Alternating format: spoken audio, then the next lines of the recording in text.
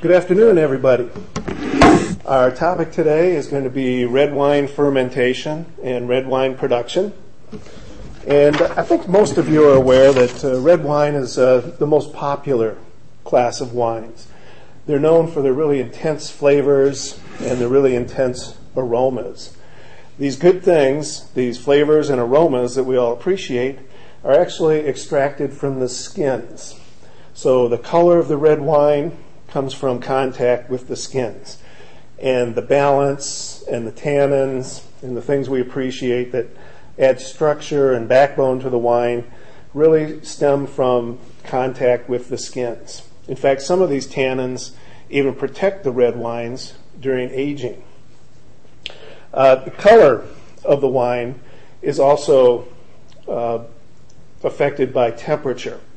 As you know, grapes that grow in cooler temperatures have a lower pH and tend to have a redder color, and grapes that are grown in warmer climates tend to have a higher pH and a more purplish color.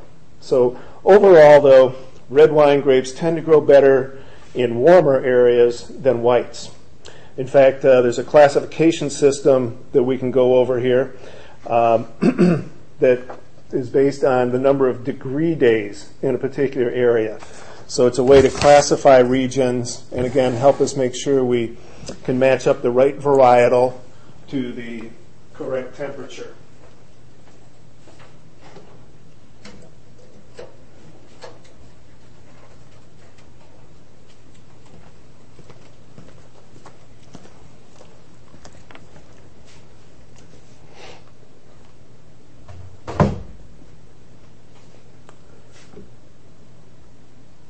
So here are the various climate zones that we'll see. It's based on the growing season. The growing season for grapes is typically April 1st through October 1st. It's about 180 days long. We know that grapes only grow at temperatures over 50 degrees Fahrenheit. So this system tracks the amount that the day's average temperature exceeds 50 degrees. And then it adds all of those up for the course of the growing season, and that tells us how many degree days there were. So, for instance, for a cool region like we have in Sonoma, maybe down in the Carneros area, there'll be less than 2,500 degree days. Whereas in a slightly warmer region, such as the Russian River, you can see there where it's protected a bit by the fog coming up, they'll have 2,500 to 3,000 degree days. As we go inland a bit further, away from the ocean, we have even warmer temperatures. The city of Ukiah to the north of Sonoma County here will have from 3,000 to 3,500 degree days. A little further inland, say in Lake County, will be in Region 4. And then the hottest area, as you can see here, is the Central Valley, where they'll have over 4,000 degree days. So we need to match our grape varietal to the number of degree days in the region. And that'll give us the best flavors. For instance, Pinot Noir likes it cool. It will grow in an area like Russian River Valley or the Carneros area of Sonoma. We need to review some of our growing practices also as we're getting ready for the harvest. Going over with our growers, we need to look at some of the cultural practices they use. We want to make sure they let the sunlight in. As you remember, shaded berries are going to ripen more slowly, so we won't get those nice high sugar levels. They're going to have less color because we need light to reach them in order to get those colors. Shaded berries are also going to be susceptible to various types of fungus and mold, such as botrytis. We'll talk about botrytis later when we go into sweet wines. But we have to be careful because too much sun can also sunburn the skins of the grapes. So we need to be a little bit careful there. We also want the vine to struggle. The more water, the more irrigation we allow the vine to have, the more we're going to tend to get grassy, vegetative flavors. That's not what the customer wants. Whereas with less water, making the vine struggle a bit more, we may have a lower yield, but we'll tend to get more of those elements that we're really striving for, more fruity flavors and more backbone to our wines. We don't want the grapes to be too vigorous. If our vines are too vigorous, then we're going to wind up with all of the energy going into growing leaves instead of getting those nice berries to grow.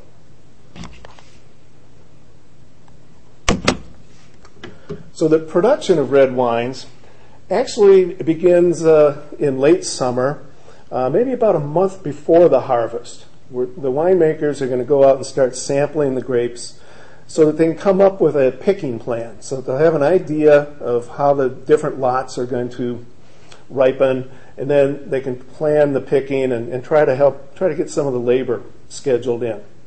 At harvest time, the sugar components are rising and the acidity in the grapes is dropping. Red grapes tend to ripen longer than white wine grapes, and that allows us to get that higher sugar level and lower acid that we want instead of what appears in white grapes.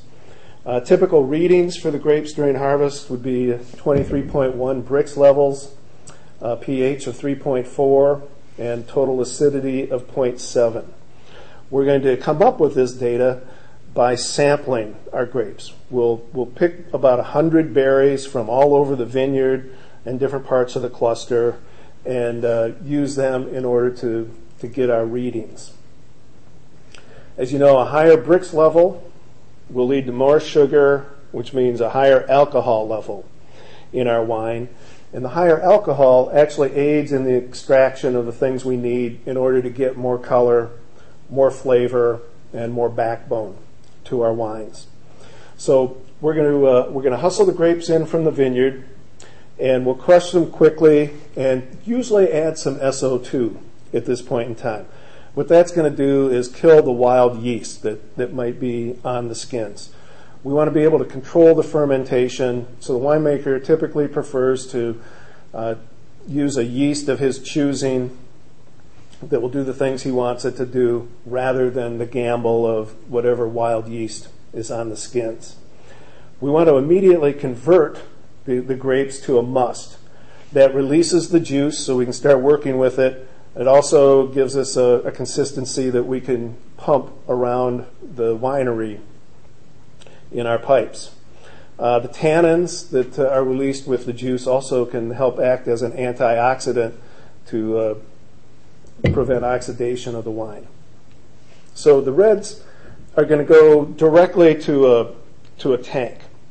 We don't press the red grapes at this point like we do the white wine grapes.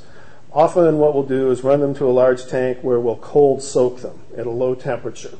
We'll cold soak them for 12 hours to 48 hours. That's going to help us get more color extracted from the skins and more of those fruity flavors that we like. Typically, at this point, we want to get things just the way we want them before we add yeast. So like I said, we're going to kill off the wild yeast. If more acid is needed, we can add some tartaric acid. We can adjust the nitrogen so that the yeast will have plenty of food to eat and stay alive while they're conducting the fermentation. Once we have everything right, then we'll add the yeast. So after cold soaking, we're going to add the yeast and begin our fermentation. Now with red grapes, the skins are in with the juice as fermentation is taking place. So we get a lot of skin contact during fermentation. The name for that skin contact is maceration. So we want to make sure the skins stay in the tank so that we can extract more color, more flavor, and more tannins. In fact, at this point, almost a quarter of what's in the tank consists of skins. And as fermentation continues, carbon dioxide is given off, and as that bubbles up to the top of the tank, the skins actually rise up to the top also and float there. So ultimately what happens is a cap forms at the top of the tank. Now if that cap is allowed to dry out, then vinegar bacteria can grow and cause our wine to spoil. So for a variety of reasons, we want to keep that cap wet. So we're going to allow the grapes to ferment for, let's say, 7 days to 30 days. It's a faster fermentation than for white wines, and it takes place at a higher temperature also. So part of what we want to do then is manage the cap. The purpose of managing the cap is to keep that cap moist so that we can ensure that color and flavor extraction take place. We don't want it just floating up there. We've got to get the skins down in with the juice so that we can extract those elements. That'll also help us prevent the uneven distribution of heat. So we really don't want one part of the tank to be really hot and fermenting furiously while another part is cooler. And it also prevents gas pockets from forming where spoilage can occur. So there's several different ways of managing the cap. The most common would be called the pump over. That's where we take the juice from the bottom of the tank and run it up and spray the top of the cap with it. You can see there's a lady here doing it the hard way, okay, actually holding a hose up at the top of the tank. It's a little bit easier if you've got your plumbing set up. In the second picture, you can see that it's being sprayed right out of a pipe that comes from the lower portion of the tank. Pumping over typically happens about 3 times a day. It's nice in that it's very gentle, and it can be pretty precise as far as what you're trying to accomplish. Another method of managing the cap is called the punch down. And that's where we've got our juice in an open tank, and the cap floats up to the top, and we've actually got people up at the top pushing the skins back down into the juice. One winery I visited called Fritz Winery, they said they would actually have the local football team come over and help them with the punch down because it is physically demanding. There are also mechanical assists that will help us take care of the punch down that way. Another option is the horizontal fermenter. That is it's an expensive way to go, and it actually works kind of like a cement mixer, rotating in order to keep the skins moistened. So at some point during our fermentation, maybe midway through primary fermentation, we're going to press the must. We're going to get the juice off of the skins. Just to give you an overview, there's usually 4 times to press. One, we can press sweet, where there's still 2 to 5 Brix level in the must. That's going to work really well for us and ultimately give us a kind of a fruity, early maturing wine. We can do what we call pressing hot. As soon as fermentation is finished, while the temperature of the must is still pretty warm, we're going to go ahead and press. Or we can let it cool off for a few days, let that temperature lower, and press it cold. The last option that I'll talk about in a few minutes is called extended maceration. That's where we really spend a lot of time with the skins still in there in order to get some more complex tannins out. So how long do we want that skin contact to continue? How long do we wait until we press? It's a real advantage for reds to have a longer skin contact because then we can get more of those desirable elements, more color, more flavor. For Cabernet Sauvignon or Zinfandel, maybe 6 or 7 days of skin contact can work out well. If we want the contact to take place longer, we can perform what we call extended maceration. That's where even after fermentation is finished, we're going to keep the skins in with the juice. So the skin contact keeps going even after all of the sugar has been used up. In fact, we can keep that skin contact going for weeks if we want. The bad news is that takes up a lot more tanks, and that can get expensive for you. So there is a cost to extended maceration. Another option is to use a sealed tank, and we can do what's called sinking the cap, making sure it's totally submerged in the liquid.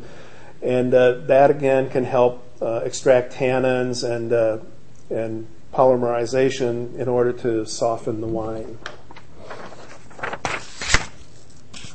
After the desired amount of skin contact, then, we can drain out all of the juice. So what will happen is we'll take the juice that's above the skins and we'll pump it off, and then we'll shovel out the remaining skins. Now, that can be kind of a dangerous job, oddly enough. Carbon dioxide is given off by fermentation, so there's a lot of carbon dioxide in the tanks, and it tends to sink down to the bottom. So as your man crawls through the manhole in order to get in and shovel out the skins, oftentimes they're not getting enough oxygen, and they can even pass out. So typically it's a two-man job, and if the man inside the tank is having a problem, the second man can pull him out of the tank safely. So we're going to shovel out the skins, and we'll send them over to the press. By doing that, we get about 5% more juice than we would have had by just pressing the wet skins. We can save that fraction separate from the free-run juice that we'd had, and possibly use it to blend back in later on. So the pressing for the red wines goes faster than the pressing did for our whites. It's easier to press because the skins are softer and it gets taken care of more quickly. The good news, again, is we get about 5% more juice by being able to press the red wine skins. And we don't have to add rice hulls or anything to the press in order to make sure that the juice can get out. So, little advantage there that the yield for reds is higher than the yield for white wines. Those skins give up some additional juice. And you can see what's left over is the pomace. You can see the press cake there still in the circular shape. So at this point, our primary fermentation is over. Next, we're going to do what we did with some of our white wines. We're going to encourage malolactic fermentation. Really about 90% of red whites and red wines, and really any premium red wine is going to undergo malolactic fermentation. That helps it develop the complexity that customers are looking for. So again, what we do, we introduce these malolactic bacteria. They're going to change the malic acid into lactic acid, and that's going to help kind of smooth the wine out. After the malolactic fermentation is finished, we're going to have to go through a series of steps in order to clarify and stabilize the wine. So at this point then, reds are clarified actually before bulk aging, during bulk aging, and after aging it in bulk. And what we'll do is we'll have a series of rackings that we'll do, and we can also use a couple of techniques, one called fining, the other called filtering. So typically we rack it 1 to 3 times the first year, and then maybe at 6-month intervals after that. What we're doing is separating the wine from the lees, whatever yeast and other particles were left over from the fermentation. You can see here a couple of examples. Here's a fellow racking the wine from barrel to barrel, or if it's taking place in stainless steel tanks, running it from tank to tank in order to clarify the wine. A lot of the time, we'll have to use fining. We talked about this when we spoke of white wines. But the wine may still be hazy or dull due to proteins and other residues floating around in it. And this fining agent will react or absorb the targeted substances.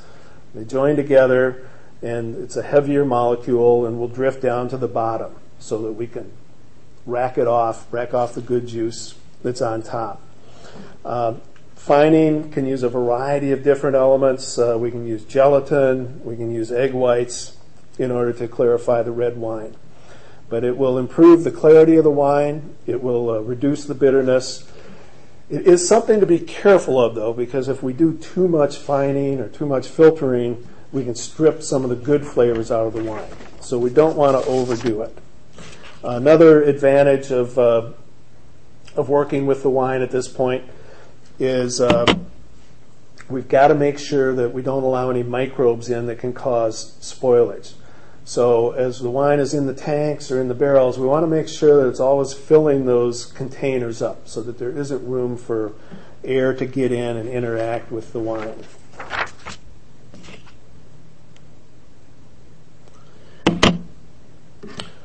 So at this point then we're aging the wine, and typically we'll age it in bulk first. For instance, a Cabernet Sauvignon will age in bulk in large tanks for about 6 months. The large tanks, they can be made out of oak or redwood or even stainless steel.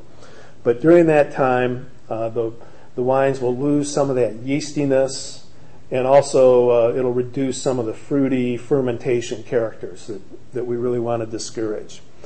Then after being aged in bulk, we can move the wine off into oak barrels. The oak barrels, one of you groups will be working on the advantages and disadvantages of aging in oak and how to go about it. But essentially it helps the grapes express their varietal character. It decreases the bitterness and the astringency of the wine. It becomes smoother, and it also becomes more concentrated, primarily due to evaporation.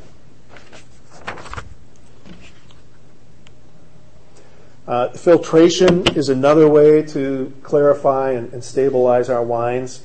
And what we're really doing is just straining out any suspended solids. That's going to help to increase the clarity and the stability of the wine. You can see here there's a depth filter, also known as a plate and frame, that we can use. In the middle is a membrane filter. And then there's even a mobile filtering operation that can pull up to your door. If you don't own your own equipment, they can come in and take care of your filtering for you. So all of these are ways to strain out things that we don't want in the wine. There are a lot of opportunities to filter the wine. This will just show a few places where we could be working with our wine in order to make it a better product. The last step is to finish the wine and bottle it. A lot of the time, this is where some blending takes place. For instance, if we're trying to make a Bordeaux, or the American version of a Bordeaux would be called a Meritage, that's when we can bring in our different varietals. We can bring in our Cabernet Sauvignon, our Cab Franc, our Merlot, maybe Malbec and Petit Verdot, and do our final blending right before we bottle it. In Italy, with your Chianti, it only has to be 90% Sangiovese, so there's 10% other kinds of grapes that we can blend in with it. Or we can just blend in grapes from different lots in our vineyard. But the last step before we bottle the wine is to sterile filter it. We want to make sure there's no microbes in there, nothing that can cause spoilage. It causes problems once that wine has gone into the bottle.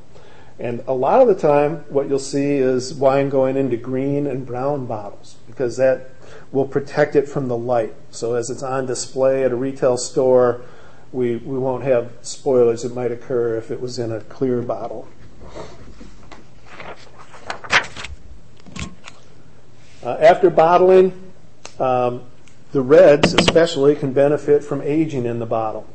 That allows long polymers to join together and form up, and again, they'll sink to the bottom, and we'll just have good wine in the upper portion of the bottle. Some reactions take place. We don't want much oxygen in, but sometimes just a little bit of oxygen will also help to soften that wine, whatever can work its way in through the cork. With reds, a lot of time we'll hold them up to 4 years or so before releasing them. So that's kind of the end of the trail for our routine red wines.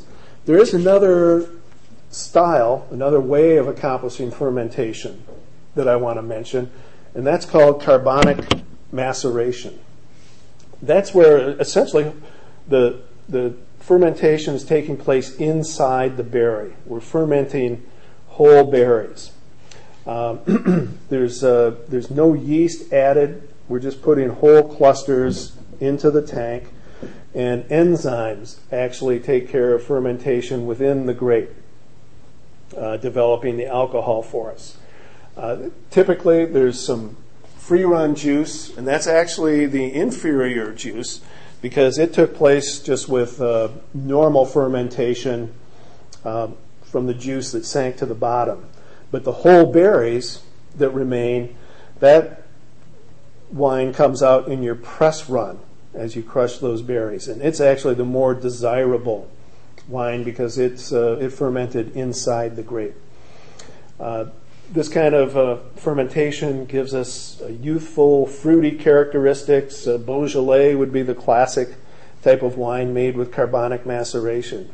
It's meant to be consumed within 3 to 6 months or so. And the saying would be that it's swallowed rather than sipped. So it's nice tasting wine that goes down very easily. It's typically low in alcohol, kind of low in acid. It does not have a lot of color to it. It really doesn't have a lot of body and a lot of sugar. So it's just a good, nice, fresh kind of wine to consume quickly. And that takes us through the fermentation of red wines. We've worked our way through all of these steps from receiving the grapes through crushing them, cold soaking the grapes, the fermentation, and then the whole racking and fining and filtering process as we're clarifying and stabilizing the grapes. So thank you very much, and we'll see you next week.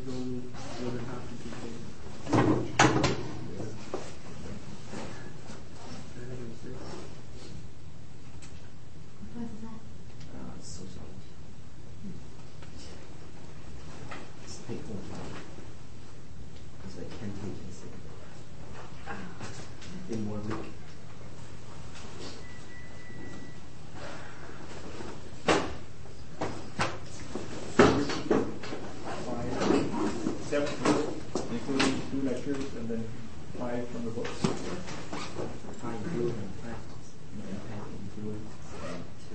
Each paragraph should have at least separate topic, sentence, and generally be no longer than 1.5 page. Should have a separate. It's not hard. So we read it like half. What is it by half page long? So we're writing different. Each paragraph should have a separate topic sentence and generally no longer than half page. Like one paragraph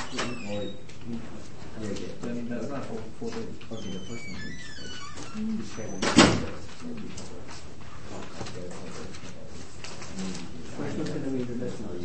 So we have 4 different versions. Yeah. And half paragraph. That's and this is that's only 2 pages. If it can't be more than half paragraph. So 1, 2, 3, 4. What is this?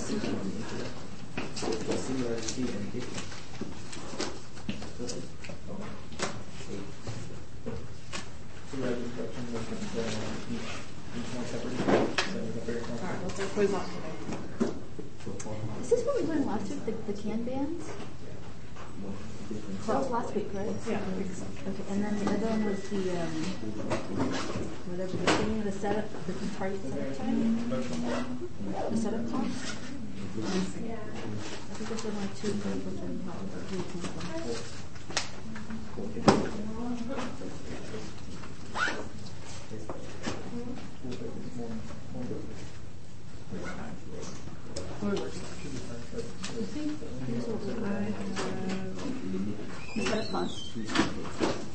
You know him. Yeah. Yes. I totally forgot that stupid math equation.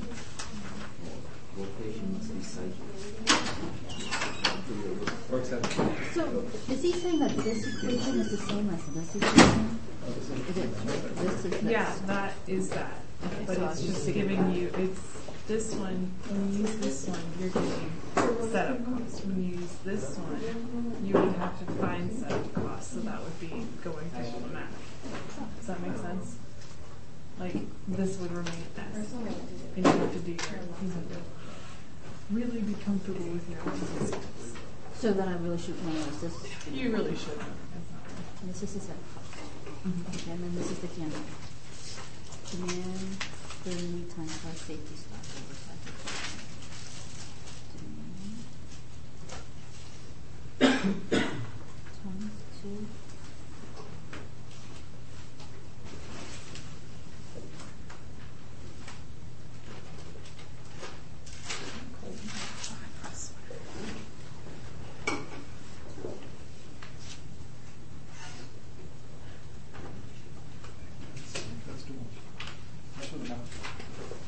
And we're supposed to round this.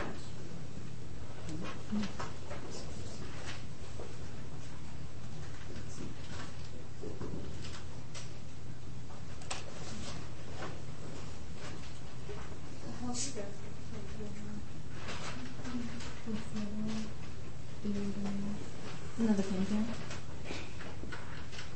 And that's it, right? The setup? Just leave these out. For the quiz. Totally away.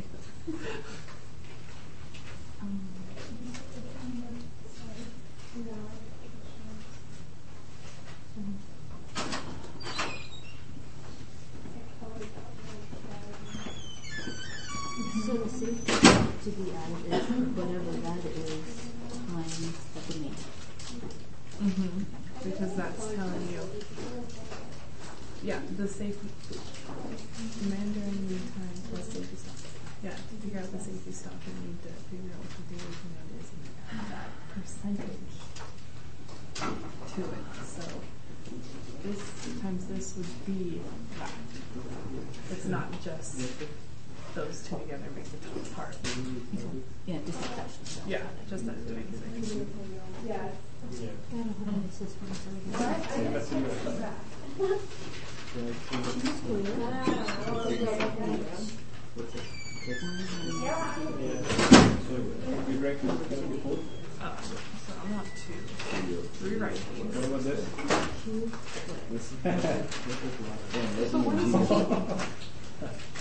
Q is the That's the right scale. EOQ, desired amount. Oh, that's Wait, how come this one's not different from this one, is it? It's just the second version. No, that one's this one's not different from this one. it's the same. Yeah, they are the same. These are just two different problems.